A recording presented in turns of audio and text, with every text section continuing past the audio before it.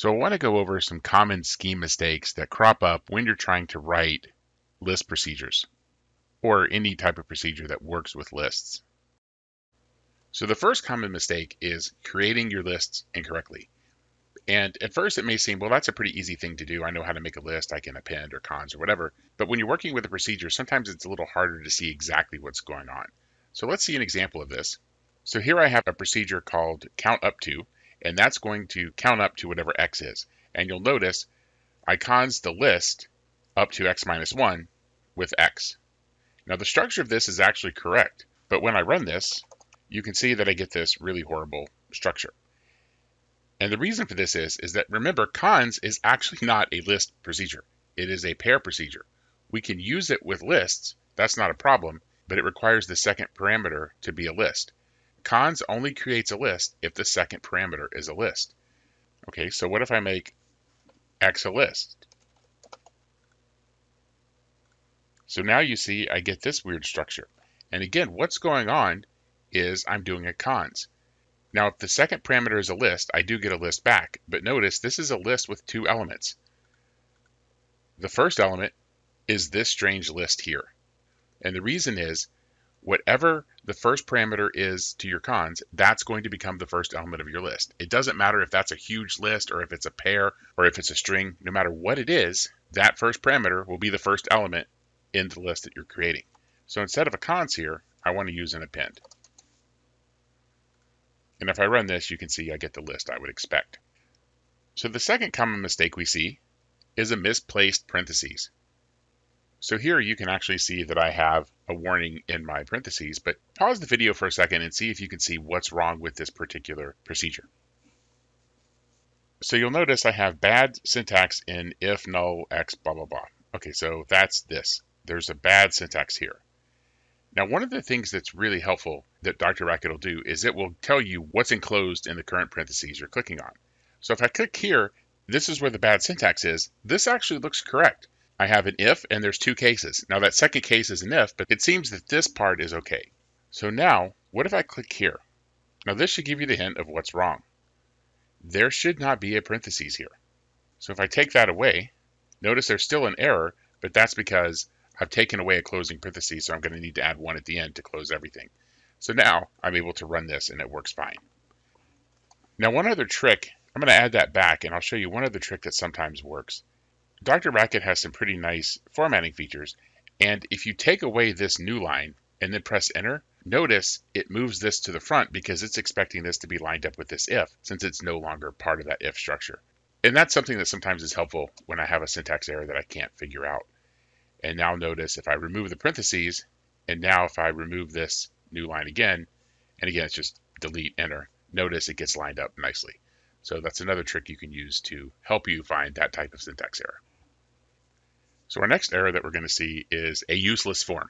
And you may wonder, what's a useless form? I'm just calling it that because it's a form that Scheme evaluates and then throws away the result to. So here we have a procedure called has an odd wrong, and that's because it's incorrect. And we are going to take a list as a procedure. We're going to check to see, is it null? Then we'll return false, because if it's an empty list, it can't have an odd number in it. Then we're going to check to see if the car is odd, and if it is, we'll return true. Then we'll keep looking for an odd in the cdr. And then finally, if the car isn't odd, then we will look for an odd in the cdr. Now, there is a problem with this procedure structure as well, but I did this intentionally to show you that we're going to have something sort of odd going on here. So if I run this, you'll notice that this is false in both cases. Now list 1 and list 2 both contain an odd. So why does this return false in every case? Because notice here, I'm getting a true here. But what's happening is that if it's odd, we have this value true, but we also are making a recursive call. So we're going to keep doing this recursive call until it's empty. Empty always returns false. Well, guess what? This is what gets returned from this form. What goes on here is irrelevant. I could put 100 in here and the code would work exactly the same. What I need to do is return true and then stop. And this is a case that can actually get you in a lot of different places. When you have a cond, anything you do here is ignored. Notice now this works. They both have odds, even though I have all these falses. It turns out that however many forms I have here, they all get ignored except for the last one. They all get evaluated, but only the last one is actually returned. And notice I still get the same result. It's evaluating all this stuff, but it's throwing away the value. The only thing it cares about is that last piece when I have a chain of forms. And there's a few places where that can happen. Append is a really common one. It's one of the reasons I sometimes will use nested if statements, because an if statement, if you tried to do that, you would get an error like we saw above. But with append, you do have a little bit of freedom with the syntax that goes on right here. But again, remember, whatever I put in this little highlighted area, it's going to get ignored.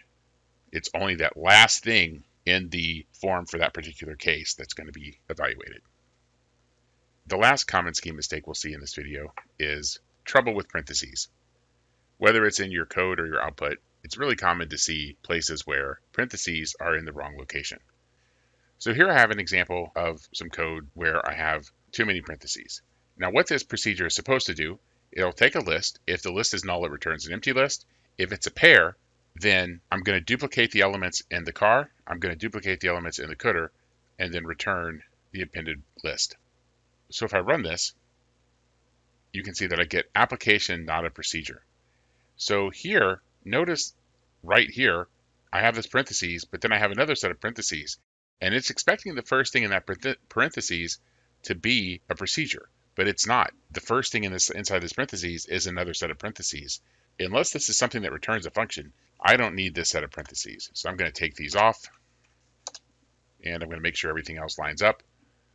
And so that looks better. So now it's going to append, and this should be a little better. So now I have another issue, and you'll see here it says application, not a procedure. So here I have the list command, and I'm making a list of two x's, whatever that parameter is. This is the case where it's not a pair, so I'm going to make a list of two of those elements and return that. But list evaluates whatever it's given. And here, this is a scheme form where it's expecting to apply function x to parameter x. Well, what does that mean? Well, scheme doesn't know either, right? You'll notice it says not a procedure. Expected a procedure that can be applied to arguments given 1. So what you would want to do here is take those parentheses off, and you'll notice now it does what you would expect. Another thing I could do, if I wanted to have those parentheses there, I could use quote. And that says don't evaluate this, and you'll notice I get the same thing, except that it doesn't evaluate the x either. So we're going to need to use list here, and now we get the output that we would expect. And you may wonder, why don't I just duplicate it here? Well, it turns out this function will work with a nested list. So if I do something like this, notice that this will go in and actually duplicate even the sublists. So now I'm going to fix up this code, and I'll post it on GitHub. So I'll put in the original mistakes. Remember, we did cons here, and I will comment that out just so if you're looking at the source file, you see what mistakes we did fix.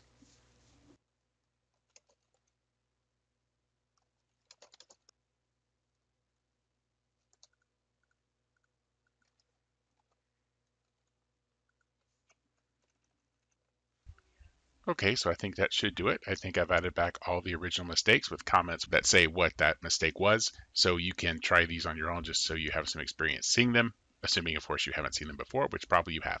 So hopefully this video helps you avoid some of the mistakes that are common in Scheme.